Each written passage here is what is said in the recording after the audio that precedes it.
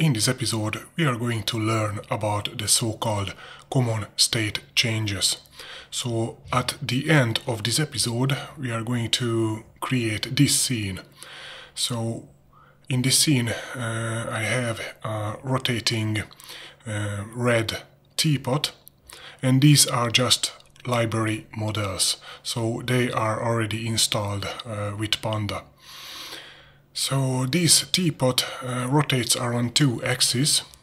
Then we have this Panda, which rotates around its z-axis. And we have these two spheres. One sphere is this smiley face, and this smiley face always looks towards this orbiting green sphere.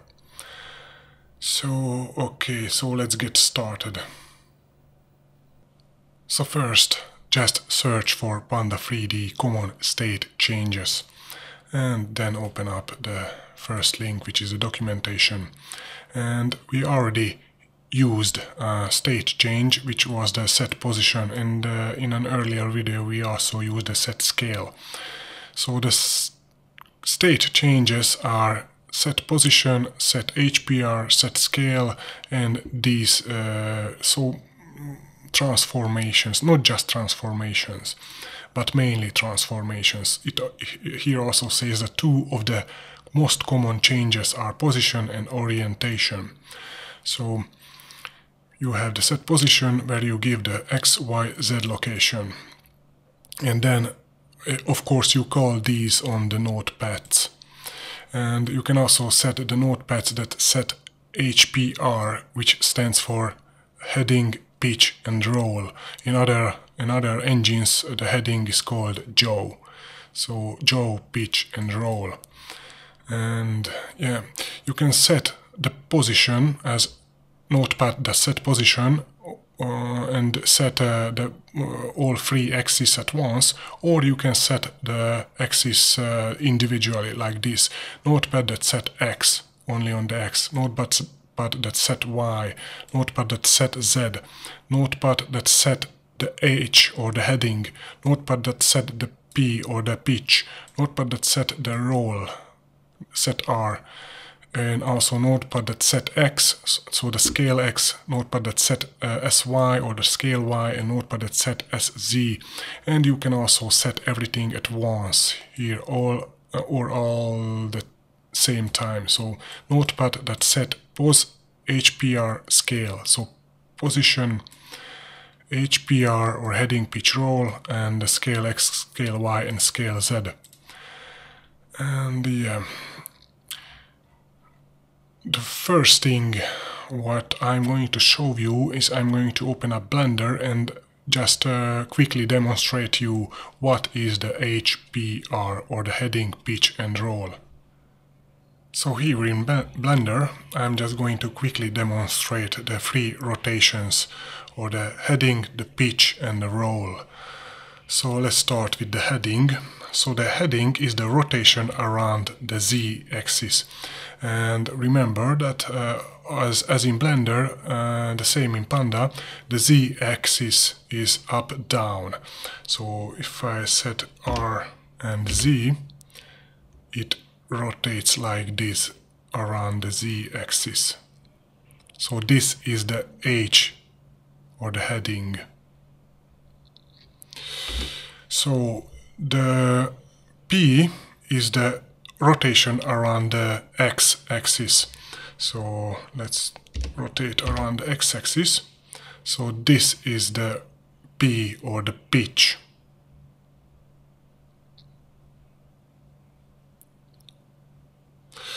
And lastly we have the R, which is the roll. And the roll is a rotation around the Y-axis. So let me do this, which is this rotation. So remember, HPR, H is heading or jaw, rotates around the Z-axis, P is pitch, rotates around the X-axis, and R is roll, which rotates around the Y-axis. So as I said, I'm going to use library models. So if you go to your Panda installation folder, go to the lib folder, site packages and Panda3D, and here you have the default library models in this folder. I'm going to load the teapot.egg, the panda.egg, the jack.egg, and from the misc or the miscellaneous folder, the sphere.egg. And I already prepared here the basic window, so we have just an empty window, and in this window I'm just created a self.x which is set to 0, a self.speed which is set to 2, a self.angle which is also set to 0. Here I'm created this update method, and I'm added this update method to the task manager, so it will be called in every frame. In the update method I'm getting the delta time, and I'm also incrementing the angle by 1 every frame, and the self.x I'm incrementing it with the self.speed times the dt. So the first thing I'm going to load is the jack model.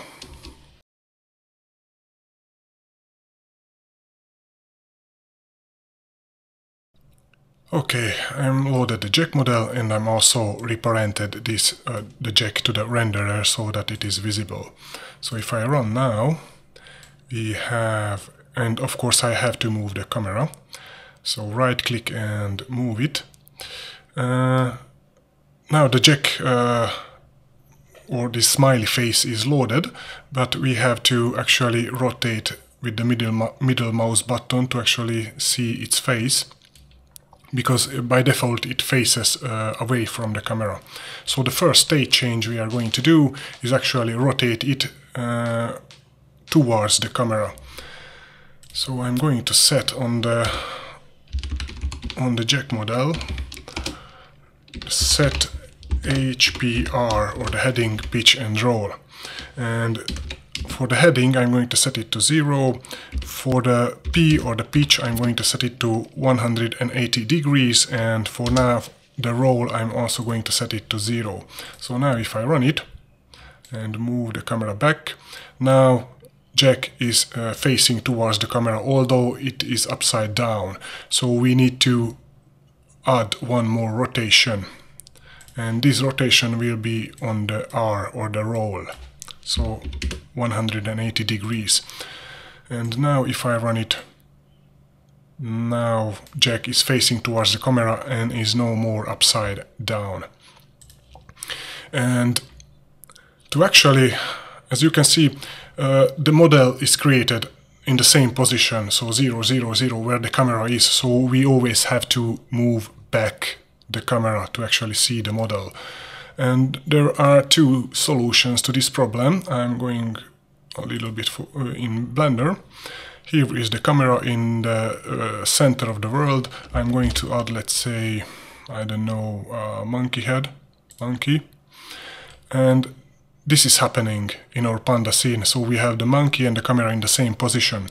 And we have to always move back the camera on the y-axis to actually see the models.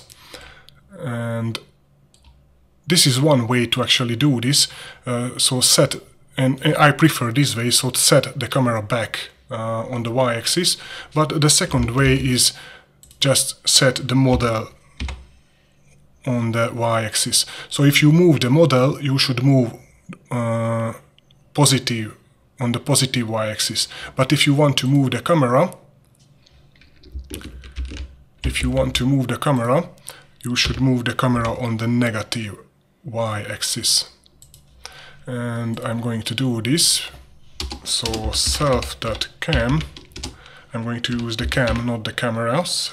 Set position, and 0 on x, negative 10 on the y, and 0 on the z-axis. So now we have this situation.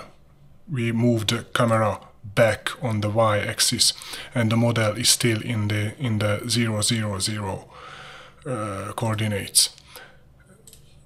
So now I don't have to move with my mouse the camera to see the model. So okay, so let's so this was the first, I mean, this is a state change. We set the position on the camera. This is another state change. We set the rotation on the jack model. We set the pitch and also the roll. And I'm going to load the next model, which will be the Panda.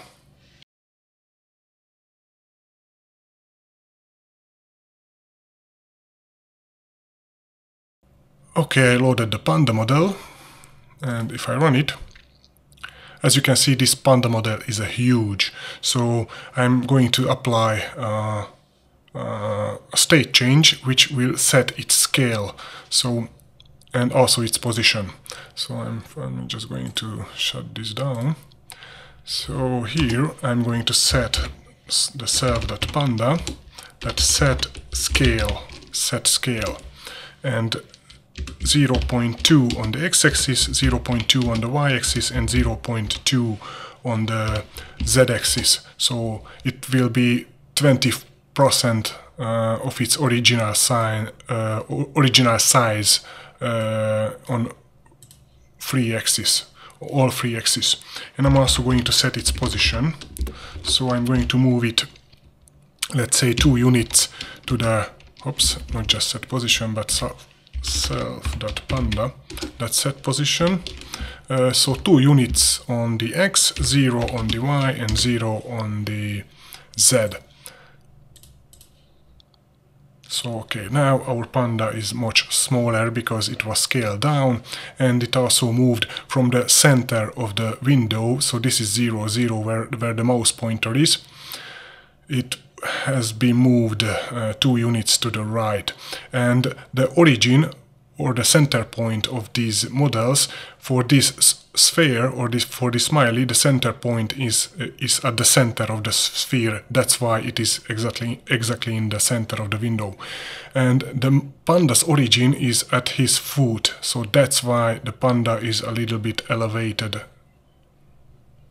against this smiley face. Okay, I'm just going to load 2 more models. One will be that teapot, and the second or the fourth will be the sphere.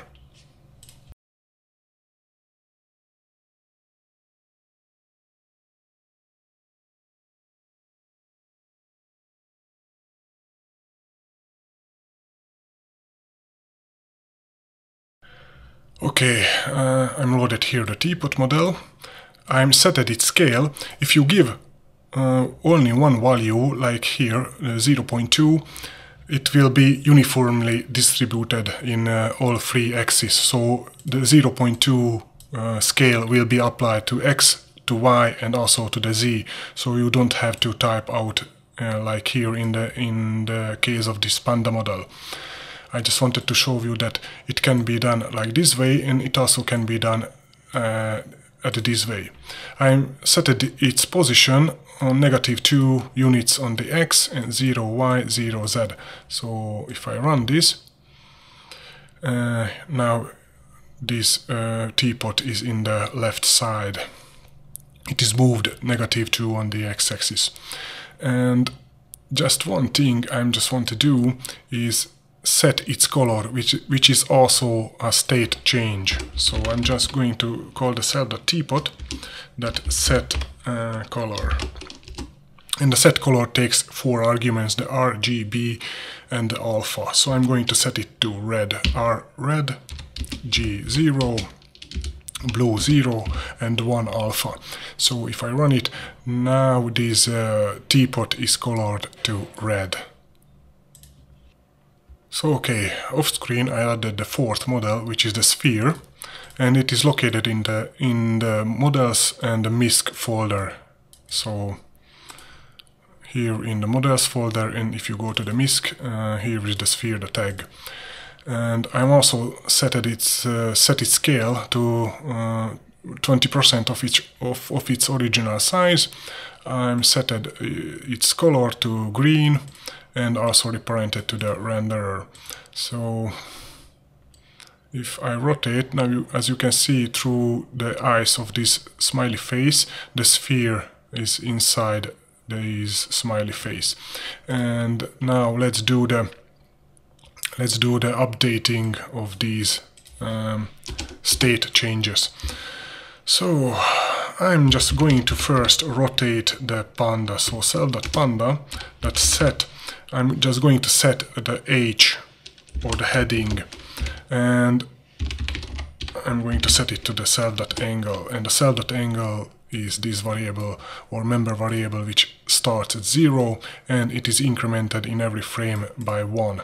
So if I run this, now our panda is rotating around the z-axis or the heading. Okay, let's do with the self.teapot. Also, we are going to set the HPR, so set HPR, and I'm going to rotate it on the H, so self.angle. On the pitch, I'm not going to rotate it, so I'm going to set it to 0, and I'm also going to rotate it on the roll. So now our red teapot rotates on the heading and also on the roll, so both axes. Okay, now let's do the sphere. I'm going to make the sphere actually orbit around the scene. So self.sphere, and I'm going to set its position. So set position, set sphere, but set position, and I'm going to import from math the sine, and also from math import the sine and also the cosine functions. And when we set the position of the sphere, I'm going to add the cosine of self.x, and I'm also going to multiply this, so scale it up by 4. And I want to orbit it first on the x and y plane, or I mean the xy plane. So for the y, I'm going to set the sine of also self.x times 4, and for the z, I'm going to set it to 0. So let me see it. So now, as you can see, the sphere orbits around the scene. I'm going to move back the camera and a little bit rotate it, so it orbits. And just for demonstration, I'm also going to set its z position, and I'm also going to set it to cosine times cosine of self.x times 2, and now it will orbit like this. So in the last state change I'm going to apply is the look at. So I'm going to make the jack model always look at the self.sphere position. So self.jack, and I'm going to call the look at and give it the self.sphere. And now let's run it. And as you can see now, this smiley jack face is always looking towards this orbiting green sphere.